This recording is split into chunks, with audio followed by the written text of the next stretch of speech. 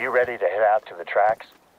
Just knowing that tree is hanging over the train track is making me anxious. It's a little bit of a hike, but it's worth it to see the rail bridge. Let me know once you've found the tree. With any luck, it won't take you long to clear it out of the way. You're getting close to the tree that's threatening to fall onto the tracks. I'm guessing it was loosened in a recent storm. Yukon Valley tends to get a few lightning storms each summer, but we do a thorough job of preparing. So we only saw a couple of small fires that went out on their own. Some of my team are still recording the after effects of the storms. I've heard reports of huge trees with deep roots that are now at precarious angles and might need to be cut down. We're lucky to have such isolated incidents. Other reserves have reported landslides. I've only ever seen one landslide in person, and that was from the air.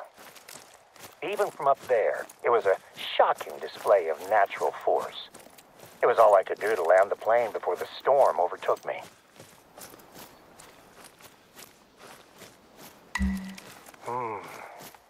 It's hard to tell what caused this tree to tip over. I guess the big question is how to do this properly. But I trust you to get the job done. I hope you can make do with a hatchet.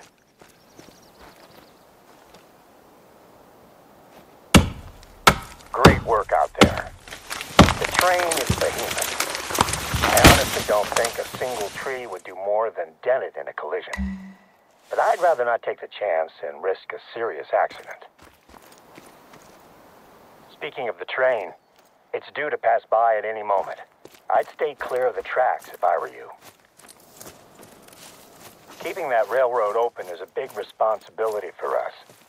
Not only is it essential for a lot of trade out here, but the bridge brings tourists in from all over the place.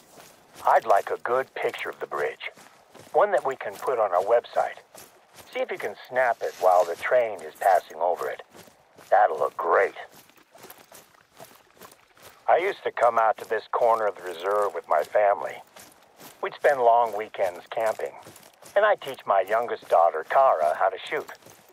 My older daughter, Deanna, was still an angry teenager who needed convincing to take part in any activity. She'd always be laughing and having fun by the end of the trip, though. That looks like a good spot to take the photo. Those trips are some of my favorite memories. It brought us all closer as a family. Being alone together.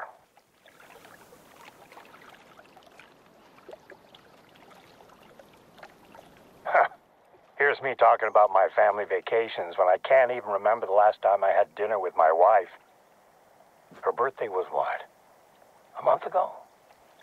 I think I'm probably overdue to take her out somewhere nice.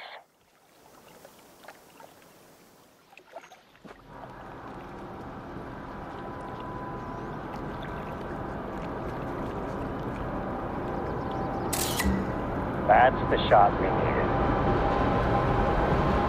Whether it's through a camera lens or a rifle scope, you know how to take aim and shoot.